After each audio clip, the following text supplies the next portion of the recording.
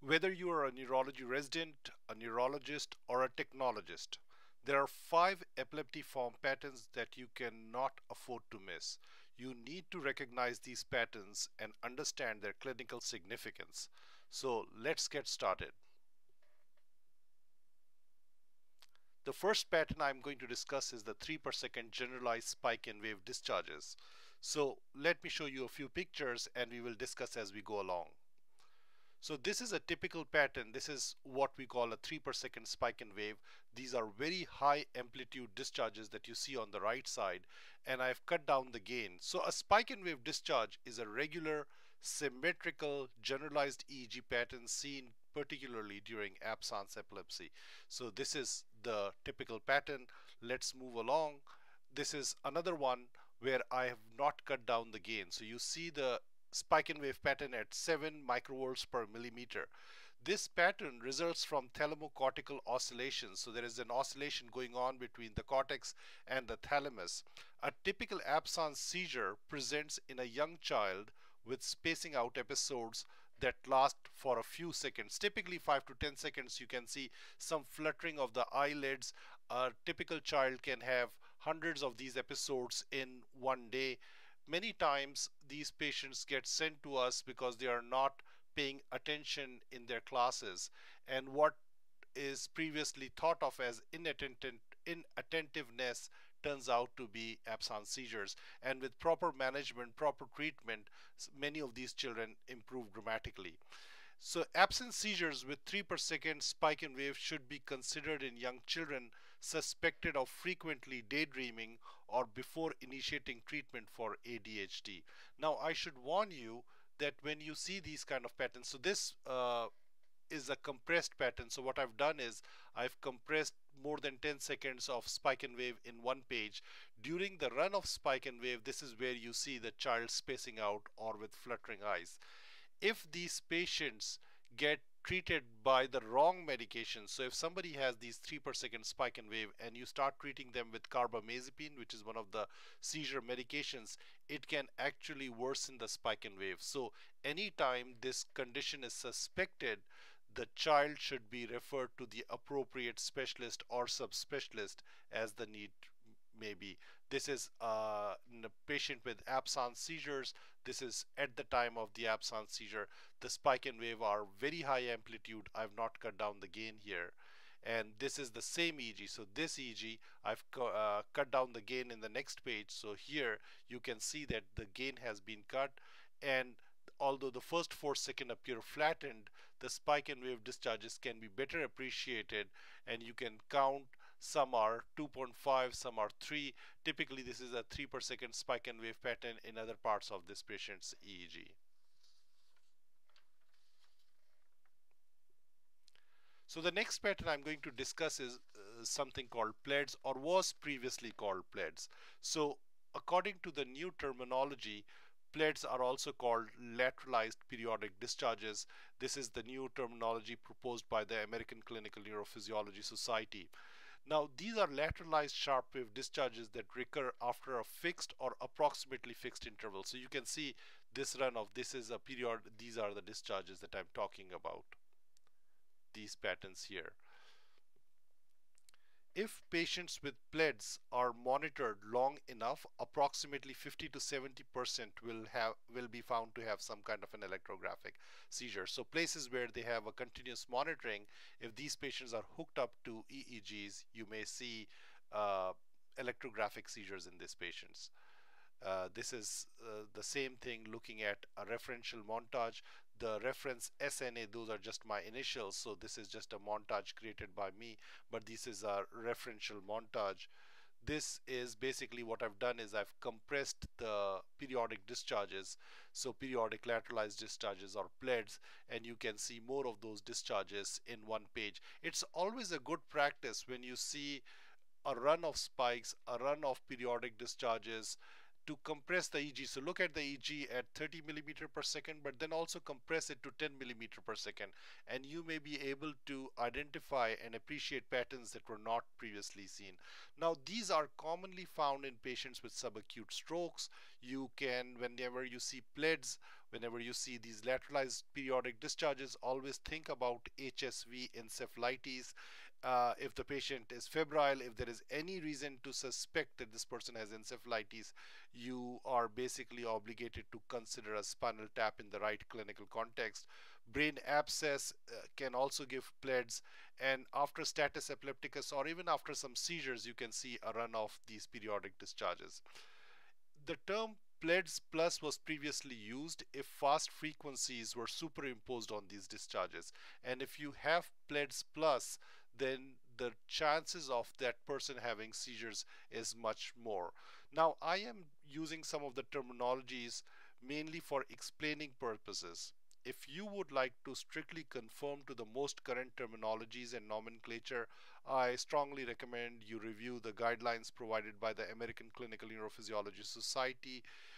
There was a paper that was published just in 2021 January, I believe, and that goes through all these terminologies. Okay, let's move on. So the next pattern I'm going to discuss is something called hypsarrythmia. This is a pattern seen in pediatric neurology, and it's important that if you look at pediatric EEGs that you are familiar with this pattern.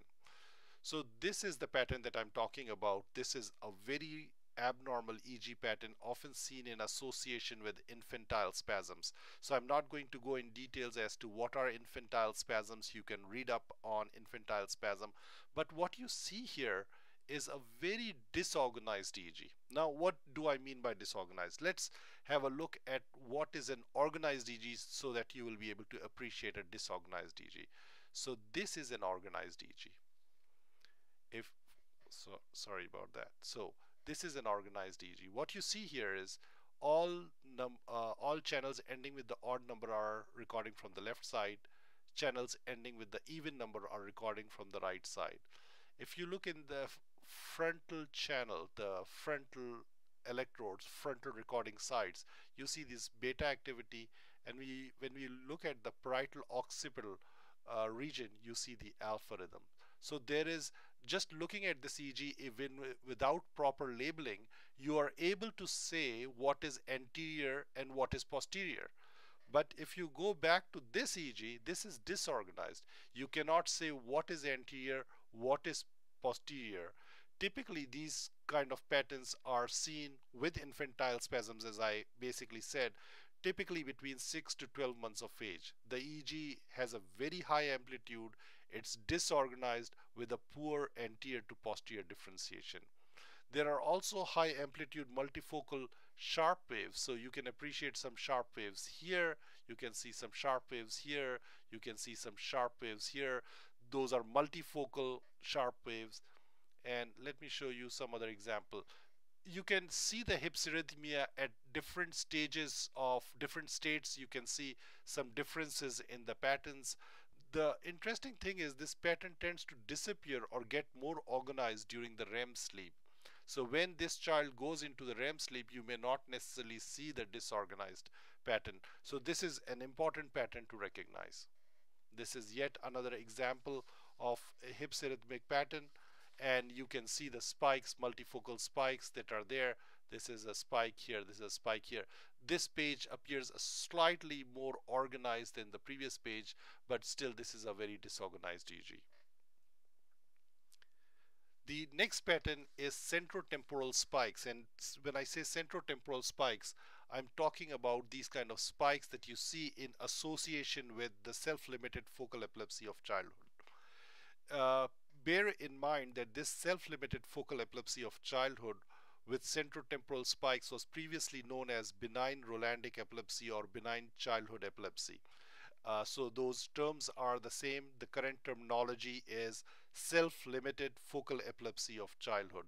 The spikes that I'm talking about are these type of spikes. So you're seeing these spikes in T3 area, and you see these spikes in T4 area. So these are the spikes that you can see both in the temporal region and in the central region. The seizures associated with these spikes are typically lateralized paresthesias or abnormal sensation on the one side of the tongue, lips, inside of the cheek or the side of the face. These seizures are often at night or in sleep and are associated with a lot of drooling. The good thing is, as the previous name suggested, this is considered benign because a lot of children grow out of these kind of seizures. Let me give you a few more examples here. So this is another EEG. You see a longer run of these sharp waves or spikes in the temporal head region. Then if you look over here, same thing, sharp wave discharges, more in sleep now in both T3 and T4. I'm showing the same EEG on a referential montage, and you can see the sharp waves here, but you also see some sharp waves in the more anteriorly.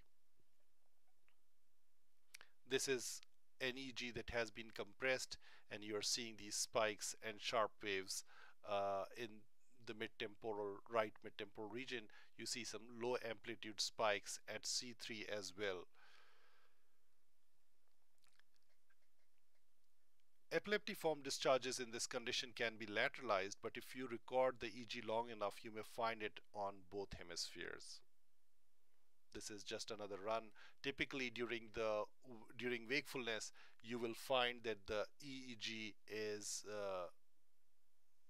has a normal posterior dominant alpha rhythm. So the EEG otherwise appears normal. Some more examples here. This is where we see the sharp waves are more prominent in the central region. So you can see the sharps in either the central or the temporal region, or a mix of both, depends on how long you record the patient.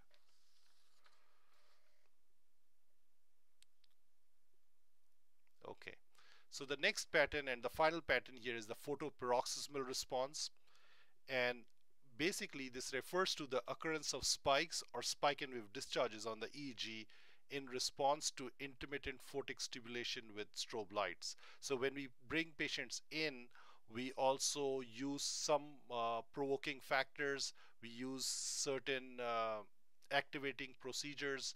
These activating procedures include intermittent photic stimulation and hyperventilation. So in response to photic stimulation, so these red lines that are at the bottom of this EEG are where the patient shows the frequency of the photic stimulation. And you can see that as soon as while this is ending, you start seeing these spike and wave discharges that basically outlast the stimulus. The stimulus ends right here, but the spike and waves continue couple seconds even after that. Photoparoxysmal response has a strong association with generalized epilepsies, and in particular juvenile myoclonic epilepsy, where it can be seen in approximately 35% of individuals. In my experience, the flash frequency of 15 to 20 hertz has the strongest association with photoparoxysmal response. Let me show you a few more examples here. This is where photic stimulation, the photic stimulation in fact induced a seizure. So this is where the child started having a seizure after photic stimulation. Frontally dominant spike and waves on photic stimulation are more likely to be associated with epilepsy than occipital dominant spikes. Although you can see it in both frontally dominant spike and wave and occipital dominant spikes, but in general, at least some of the literature suggests that if the photoparoxysmal response shows frontally dominant spike and wave discharges, then that individual is at a higher risk of having epilepsy. This is just another example here. You don't see the full-blown spike and wave as we saw in the previous slide, but here what you see is a burst of slowing which is punctuated with some sharp waves, and very often we see these kind of discharges as well, and this does not outlast the photic stimulation for more than a few milliseconds. Now, 2 to 3% of patients with focal epilepsies may also be photosensitive. It is suggested that focal epilepsies that are genetically inherited are more likely to show photoparoxysmal response than lesional focal epilepsies.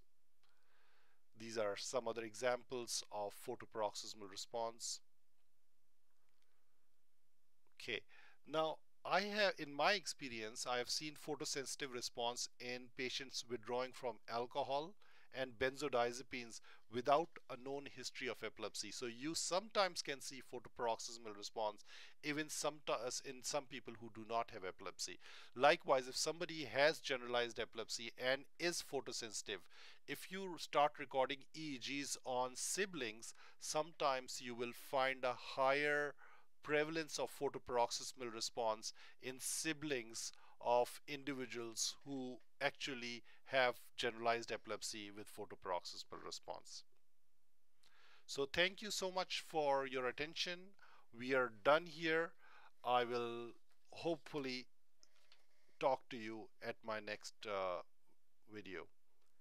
Thank you so much for your attention.